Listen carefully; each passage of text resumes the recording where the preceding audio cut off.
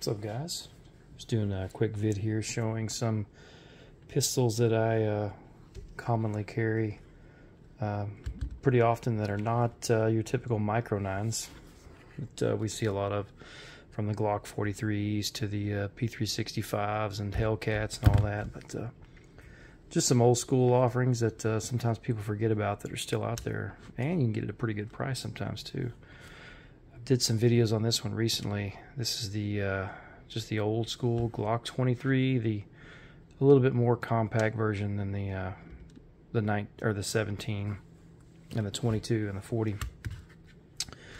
I went and put some corn out where I deer hunt this weekend, and there are black bear there. I've got them on camera, so I had this with me, loaded up with 200 grain hard cast.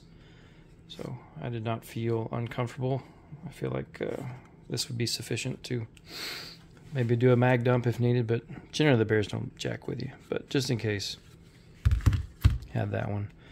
And then the old school, this is an early Gen 5 Glock 17 and 9mm. That's hard to beat.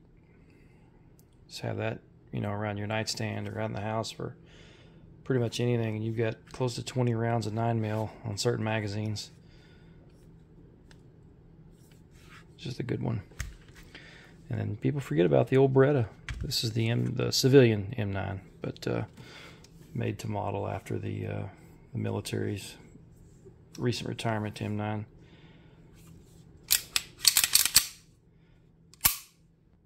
Updid this one with some Wilson Combat parts. It's a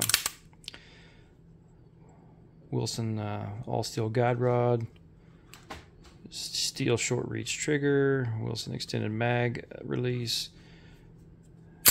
and the safety decocker Wilson Combat. These come with those. When you get these, they have a sight that's kind of a. Let's see if I can get it to.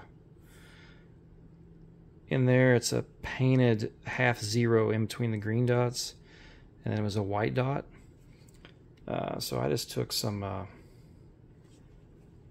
neon nail polish and just put those in there, in those existing holes that weren't painted, so I can see that a lot better. My eyes are getting older, so that's just a lot better. But anyway, just wanted to show you some other offerings out there and let you know what's available. Most of this stuff you can pick up at Brownells too, so give it a look. All right, there you go.